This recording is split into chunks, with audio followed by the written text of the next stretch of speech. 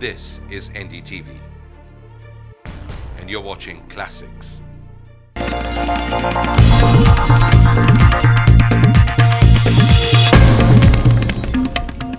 Hello and welcome to Walk the Talk. I am Shekhar Gupta, and let me tell you one fact about my guest this week. In 142 years, only 8 Indians have been elected as fellows of America's National Academy of Sciences. It's an honor that considered only next to the Nobel. He got it in 2005 after many decades of hard work. Today, Dr. Raghunath Anant Mashelkar leads what is perhaps one of the largest government scientific establishments in the world. 16,000 or more than 60,000 scientists and technicians. Dr. Mashelkar, a very inspiring presence and a very special privilege to welcome you on Walk the Talk. Thank you, Shekhar. And that too in your alma mater, the National Chemical Lab in Pune. Thank you very much. Wonderful to be here in this lab. Came here in 1976, right. Almost 3 decades ago as a young man. Right. So wonderful to be standing here today. And I believe you still keep coming back here whenever you find a time to continue with your research. Yes, science is my first love, and although I am in Delhi, I do come during the weekends to spend time with my students and with my colleagues. I keep active. It's extremely important. And you're in your radiation-filled labs. Yes. Yeah, this is a high-resolution solid-state NMR lab. Yes. We've been warned about the effects it might have on our microphones and cameras and tapes. But Dr. Mashelkar, before we get into your the life in your labs, let me take you back to your childhood. You know, you've had very humble beginnings. You've written very touchingly about your very tough childhood, the death of your father when you were 6, the troubles your mother had bringing you up, even the fact that you had to borrow money from a housemate to pay for your education. Yes. It was 21 rupees that we needed, and we had to go to a housemate who was working at Chowpatty in Bombay to get it. And finally, I managed to get admission in high school. And you know, very importantly, that was her saving, and she gave it to us at that point in time, telling my mother that your son must study. And it was amazing time.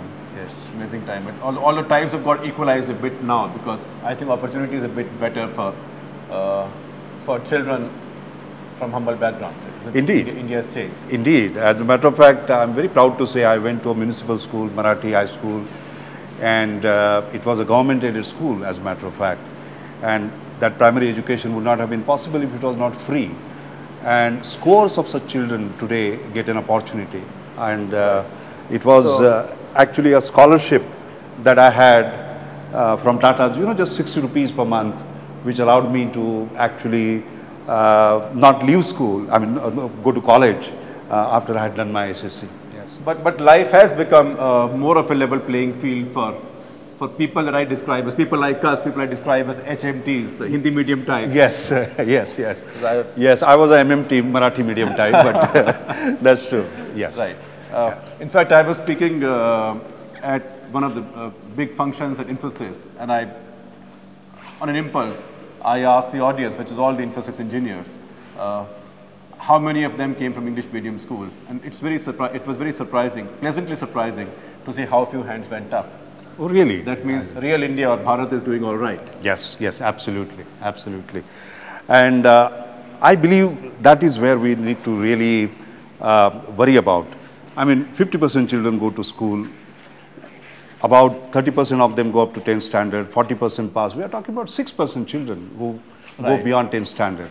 So it is a kind of a tip of the iceberg. The rest of the iceberg is submerged. Right. And I think our biggest challenge is how do we lift that iceberg, you know, where Mashelkars resided at one point in time. I think and to give them an environment yes. where it's not so vital anymore that your parents should have done very well in life. Indeed. And you see scores of such examples of young people coming up who have been given an opportunity.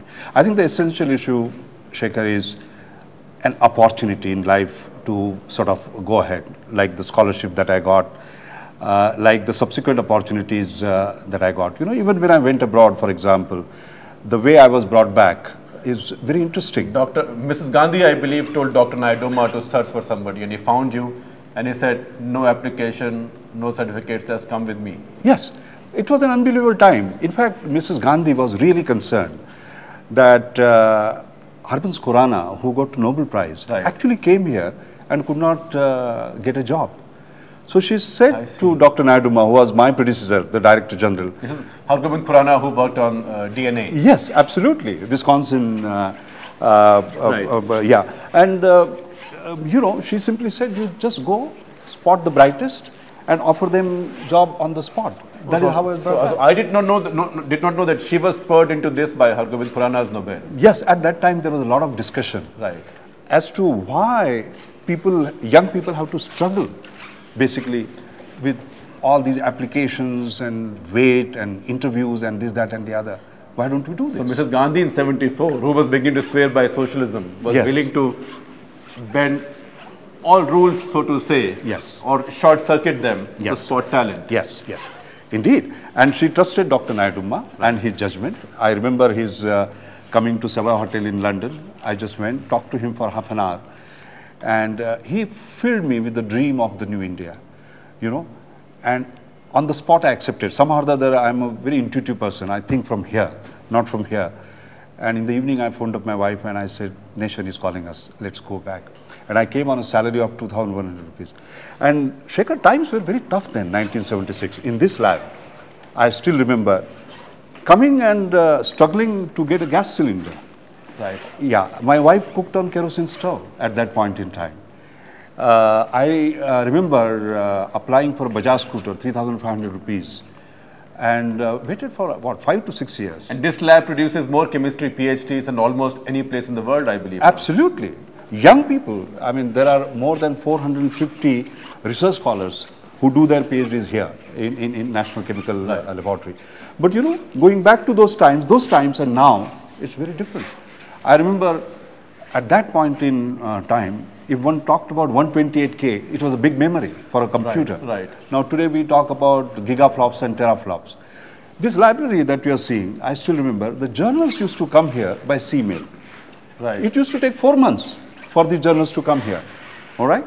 Today, I have 3,000 e-journals for our students, for our. But you know, Dr. Mashelkar, on the flip side, there are many research universities in India, particularly agriculture universities, which spend 110, 120% of their budget just on salaries and establishment and have no money for journals or research. In fact, in many cases, you would find that their subscriptions for journals have lapsed. I believe that our university system is in dire trouble, particularly the state universities. Central universities are doing reasonably okay. In fact, there is hardly any money for development today. And I do personally believe that unless our universities are resurrected in a major way, India has no hope. Right. And you've been working on some of that. I think you've been associated with some work on ICAR. Sharad Pawar set up a committee to look at Indian Council of Agriculture Research. We thought agriculture is very critical for India, you know, and you know the good work that they have done in the past, but we found that that system needed huge reform. So there was a committee under my chairmanship. It's become hugely bureaucratic. It has, and you know, we have suggested large number of reforms. Why should there be a director general and a director, and in between so many deputy director generals and additional director generals and so on? And I do believe that Mr. Sharad Pawar is looking at this report to see how that entire system can be reformed. Yes. But when you took over CSIR, tell me a bit about it. I believe this was as bad as ICAR.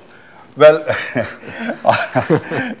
I'll put it like this. We were in trouble, to be honest.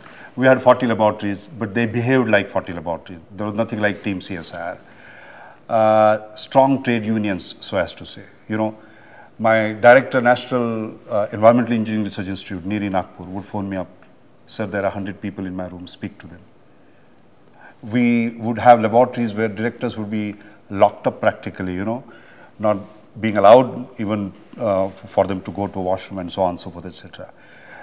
And I said, no, science is not labor. And I believe you held board meetings in boardrooms which had slogans painted on the walls inside. Yes, absolutely, absolutely. All that is gone now, because we have now a very transparent open system.